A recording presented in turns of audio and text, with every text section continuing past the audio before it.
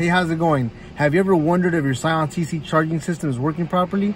Well, in this episode, I'm going to show you how to check your charging system on your Scion Tc. I will not be talking about Ohm's law or nothing boring like that. I'm going to get straight to the point and I'm going to show you what numbers to look for when checking your charging system. Look, I like my bitch red bone, flat, jello, light skin, yellow. Alright, so let's get to it. So the first thing you want to do always is load test your battery. It is very important to make sure you have a good battery before performing this test. So knowing that this is a good battery, we can continue to perform these tests now.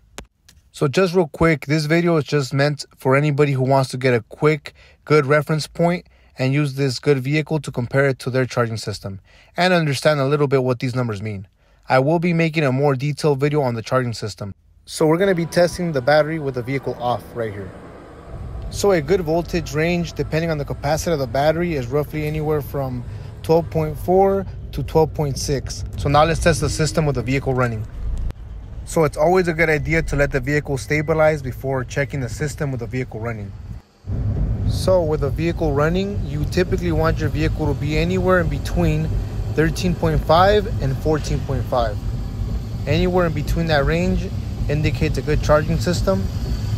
Now, if you have a good battery, but you're suspicious of your alternator, this is a good way to check alternator output. So what we're going to do is we're going to isolate the alternator and check the alternator by itself without checking it through the battery. Same rules apply. Any voltage from 13.5 to 14.5 indicates a good charging system. This will help you isolate the alternator from the battery and will help you identify if the alternator is outputting good voltage. So for those of you that have a second generation Scion Tc, all these rules apply, but I did record a second generation Scion Tc's charging system. Please don't forget to subscribe and support the channel. So now that the vehicle is stabilized, let's go back to the battery.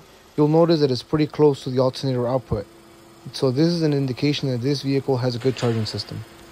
Look, I like my bitch red bone, flat, jello, light skin, yellow, iced out, hello.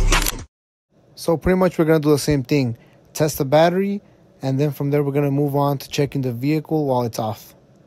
So with the vehicle off, when you check the battery, any battery that's from 12.4 to 12.6 plus indicates a good battery.